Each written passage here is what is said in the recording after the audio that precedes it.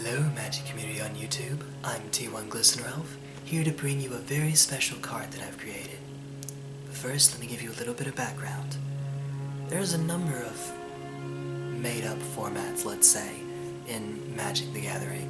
I'm not talking about modern or standard or ones that Wizards of the Coast came up with. No, I'm talking about fan formats. Think old school, expired, even EDH started out as a fan format before being picked up by Wizards. But my favorite would absolutely have to be the Tiny Leaders format. You don't see too many videos on this channel for Tiny Leaders simply because I don't really have anyone who plays it with me. Not here. But I do love the format. But one thing that I'm not crazy about with respect to Tiny Leaders is that one color combination is kind of up in the air, isn't it?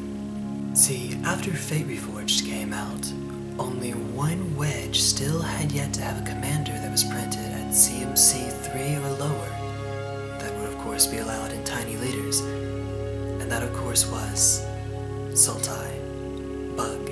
Tassiger may seem like he's CMC 1, but he most certainly is not. Poor guy. Yosova Dragonclaw, Shuyun the Silent Tempest, and Alesha who smiles at death. But no Sultai. At least not yet, and because we've already passed our wedge block, we may not be coming back around to them for some time. Unless something gets printed in a commander product, we may not have one. Now in Tiny Leaders, you can still play bug colors, but there's a little bit of a catch. See, for the longest time, you could have a 3 CMC 2/2. That's it, a 3-mana bear. Vanilla. That's it. Eventually, thankfully, that was switched out. You could have on a battle mage. As long as it received an errata to its type line. Legendary creature, human wizard. But there's a little bit of an issue with that too, in addition to it not being a legendary on its own. Does that mean that Battle Mage receives that errata regardless of whether it's the commander or not? Or does it only receive that line if it's the commander itself? Additionally, you can now play a 3/3 vanilla for 3. That also doesn't seem too good, does it? But here, let me quote you straight from the Tiny Leaders blogspot page. This is temporary until the community or Wizards comes up with or prints a legendary creature that fills our specifications. Well, ladies and gentlemen, let me present my submission to you for a temporary one, at the very least a temporary one. It's a card that I just came up with, of course. But I'm very proud of it. You'll see. Here's why. Eva High Proselytizer. First of all, it's adorable enough on its own. I don't care what the flavor judges say, unless they say, "Oh." Legendary creature, Cleric Praetor. And if you're thinking Praetor is an occupation, not a type like human or elf or something like that, therefore this thing has no race type, I guess you'd say, no species type. Well, there are creatures that are just Praetors, nothing else. Elish Nord, Jin-Gitaxias, Vorinclex, that whole cycle, they're only Praetors. Now, this creature has Flash and Infect. Yes, of course, T1 Glistener Elf is coming up with a creature. Of course it has Infect. When High Proselytizer enters the battlefield, you may search your library for 2 1/1 creatures with different names, reveal them, put them into your hand, then shuffle your library. Promised with blessed perfection, converts quickly become recruits. Such is the devotion that Phyrexia demands. I put down here art, Evangeline Booger Stevens. Obviously this is my daughter. This is the cutest little infect creature in the whole world. Just by a lot. Obviously this legendary was geared specifically for infect. As of right now, there are 9 1/1s in these colors that can be tutored up that have infect. 10 if you count Vector Asp, but you know, Vector Asp. They are Blight Mamba, Blighted Agent, Flinzer Might, Glistener Elf, Ichorclaw Mirror, Necropede, Plague Mirror, Plague Stinger, and Whispering Spectre. Of course, while Eva herself does have Infect, you don't have to just get Infect creatures.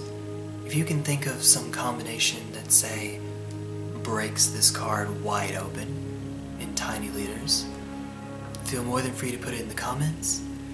But this is my submission. In fact, there's a link in the description to this card itself. You can go and download it. Feel more than free. And now, I would actually like for you to do me a favor, if you wouldn't mind. Something that I don't say at the end of any of my videos. This will be the first video that I'll have said this. Share this with your friends. Really, share this. If your friends play tiny leaders, give them this. If your playgroup wants to use it, of course you have my permission. I would be flattered that I'm not on the card. But I would appreciate it, actually. It's my little girl. It's my little girl on there. I think that it would be awesome to do something like that. She's too little to understand it right now, but one day, if people are actually playing with Eva High Proselytizer, when she's old enough, I want to be able for her to go on YouTube and see people playing with her and go, that's awesome. You did that? It would make me really happy now, and I think that it'll make my daughter really happy when she gets to see that when she gets older. So please, just share it on Twitter, share it on Facebook, share it with YouTubers that you know play tiny leaders, especially ones that you know play Sultai or have tried Sultai and are just frustrated with either having a 3/3 or on a battle mage. Oh. So for example, Forest Bear Studios. I know you've tried playing with Sultai and tiny leaders. You used Frosty. That was awesome. I would love if you would try out Eva High Proselytizer. Please, Forest Bear Studios, if you see this, I think that would be great. You totally should. Share it in your Magic Facebook groups. Share it with your LGS. Share it with your Tiny Leaders playgroup, of course. Share it with your EDH playgroup. Maybe someone there would like to use it. Share it with anyone you know who loves playing Infect. Looking at you, Tom Ross.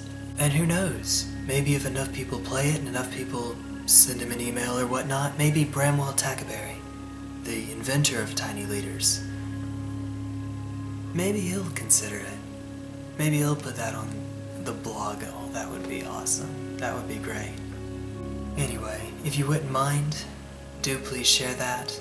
But in any case, whether you share it or not, have fun. Enjoy this card. And remember, if you have any comments about the card itself, if you've found a way to break it wide open, please let me know in the comments below. I'll be sure to read them. Other than that, take care, Magic community on YouTube. I will see you guys later. Cheers. Tink.